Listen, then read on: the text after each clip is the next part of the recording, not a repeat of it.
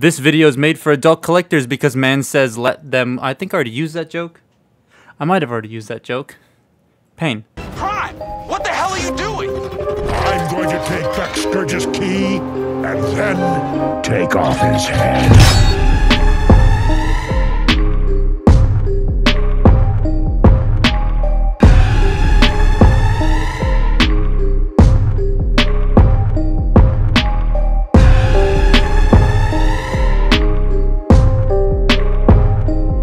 So I finally found this thing at TF Nation, and bro, I was so happy I did. Lord knows how long it's going to be till Toys R Us decides to put this on shelves, but hey, here's Prime. If I sound any different, by the way, it's because I literally just got back from TF Nation and my voice is still trying to recover from talking to like hundreds of people. Every person I know who has this thing loves it, and I was eagerly waiting for it. It did not disappoint. Also, I'm going to top this video off with, hey, I'm not buying the upgrade kit before anybody asks. It costs more than the toy, and I don't do upgrades personally. That's just me. But here is Prime in all his glory, and it looks great. Like, the robot is so streamlined and proportional, almost exact. It's not 100% exact because haha, $35 toy, but it has to transform. And it's still accurate enough, which I think is cool. And I'm in the camp that prefers this over 38, because 38 just looks weird to me. The proportions and the shaping and the concept art parts all over it just look off to me. It also looks too bulky.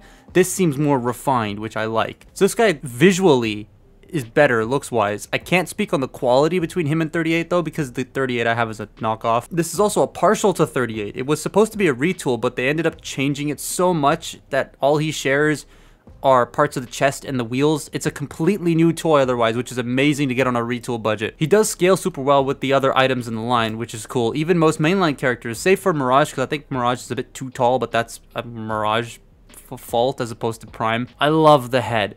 One problem I had with the mainline Prime was that his head felt too skinny because of the cavity it has to fit in, but this one feels right. Love all the mask detail on the face and the silver, and its range makes the toy feel more expressive. The trigger happy shoulders don't bug me much here because they get out of everything's way almost, and they work fluid enough for me to not notice them most of the time, which is good because normally they get in the way and they just become annoying, but here they don't become annoying as much, which is nice. One problem I do have though is the hip skirt. If the legs are in very specific spots, they will pop off and go flying, which they did at the bar at TF Nation. Into someone's ketchup. That was a thing. The weapons are neat. The sword is really cool. I dig the new design, and it can slot into the wrist to be accurate in the film. But the gun is something people take issue with because it is small. Like, very small. But I don't know. To me, it makes sense because in the film, his cannon was way too big to realistically fill in the arm. So I'm okay with the smaller one, but I know people aren't, so there are other versions of it out there. Now, one cool thing about this Prime is it's very posable. So like extremely posable.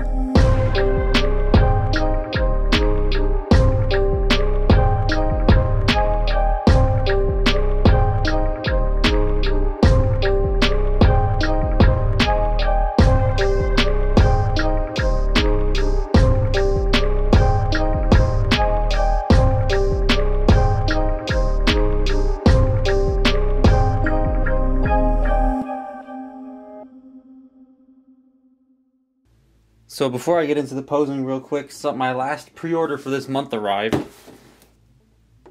Monkey. It's the leader class monkey. I'm really excited for this. Anyways. Voyager that's too close. Voyager Optimus has some really nice articulation going on here. Like, it's surprisingly good. It's almost as good as this, and a little bit better than this. And this was already super posable, so this is just, it has more stuff going on. Get out of here.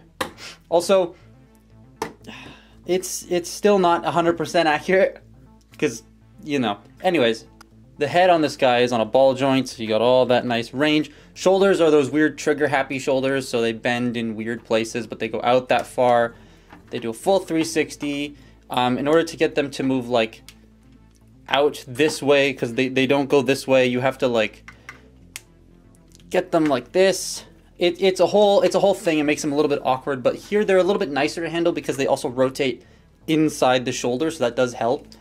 You have bicep rotation, double bend at the elbow, wrist rotation, as well as wrist hinge forward and backwards, which is nice. Waist joint, ab crunch, move the hip skirts out of the way. The legs are on drop-down hips because the way that there's like no room for an actual folding hip skirt to be here, and the way that these hip skirts are done, they probably couldn't do an Earthrise sort of hip or like a mainline style hip because there's no room in there. So what they did was they made a hip joint that's here at the front, not here in the middle. And that allows for a kick that goes around the hip skirt and up that far, while also not looking weird, which is very good. I'm very surprised at how well this works. That's very good. It does limit the backwards mobility a little bit, but the leg still goes back like that far, which is not terrible. Also, like, how often do you actually move the legs back? I don't when I pose figures. They can go out about that far. You do have thigh swivel, though the sculpt does bump into things every now and again. You have a little over 90 degrees of ratcheted bend. It's a very soft detent. And then, come on. And then you have ankles that can go down a little bit, up a little bit, ankle pivot, and they do rotate because they're on a ball joint and a hinge. So you can get like a really, really deep pivot out of that if you want to. So he is extremely poseable. My figure's hips are a tiny bit loose. They are pinned, but I can probably dab some floor polish in there and just work the joint until it fixes it. But he is very, very poseable, which is extremely cool. I love that. Also, he can hold his sword if you really want him to. He can do that. But yeah, probably... I think I like it more than... It's hard to tell whether posing this one's more fun than this one. But it is still pretty cool. So the robot is great. It nails everything and is super clean. Now let's make it a vehicular machine with wheels. Now I'm not going to walk you through the entire transformation as people like MGO and Balt Matrix and tons of other people have shown you that already, and you can watch those if you want to step by step. I'm just going to point out the things I like, because he does a lot of cool things, a lot of interesting things. Like you fold up the hands, right? And then a piece of paper over there falls over. Then you undo this. Then, once you get all this sort of folded in, which sounds horrible when you do it, it makes that weird cracking noise. You bring this up. It does a very MPM thing. Like, straight up just the same as the Masterpiece movie toy. You rotate this. The way that the arms work, you gotta unfold this whole section right here. Flip it down. Rotate this in, and then this just sort of shifts around, make sure everything's lined up, and that folds up and in, and then this folds down, and then this folds out, and this flips around. That is almost exactly how the Masterpiece movie toy does it, which is really cool because they're able to fit it not only in a toy this small, but also make it feel less clunky, because the MPM, while I did really like it, was a little bit clunky in this area. They're able to make it actually work and work well, which is just awesome. Now the back of the truck does sort of do... It's the most SS38 feeling with the way that the legs here work. So you basically just hold it till it's out of focus. There we go. You basically just bring these up. Just like SS38, you fold these around. Then you bring the feet in, like the MPM.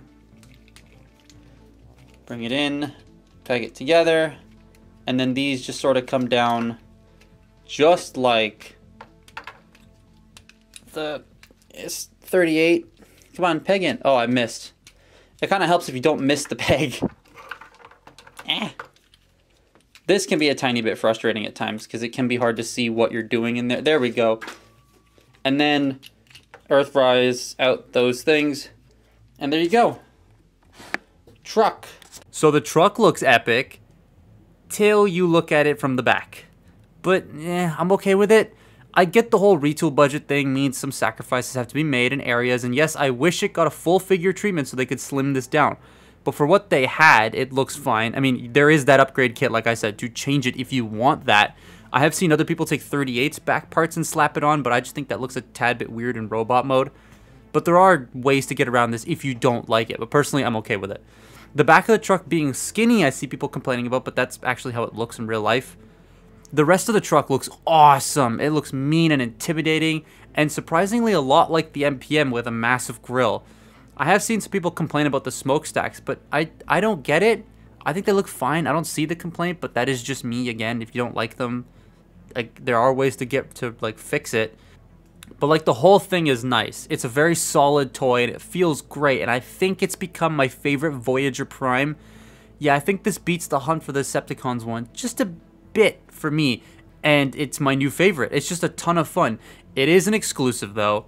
It's unfortunate. They said the reason is because they had already filled both Voyager slots in this Studio Series wave, but wanted an Optimus on the shelf to coincide with the film's release. And this was the only way that they could do it, was to shove it in Buzzworthy so it could be on the shelf. So I totally get it. And Ben from Hasbro has stated a couple times that they would like to do regular retail releases of this guy in the future. So that will happen, because they've done that before with, like, that one Revenge of the Fallen Studio Series Bumblebee that ended up getting a regular release down the line. So it'll happen. So if you miss out on the exclusive one, you'll be able to get it at some point later on down the line, which is good. But I definitely recommend getting one. It is just so very nice. In the UK, they are super abundant. In the US, they're all over Targets. In Canada, good luck, I guess. But that's my look at Studio Series Rise of the Beast Optimus. Follow me on Twitter and Instagram, and I will see you next time. Bye-bye.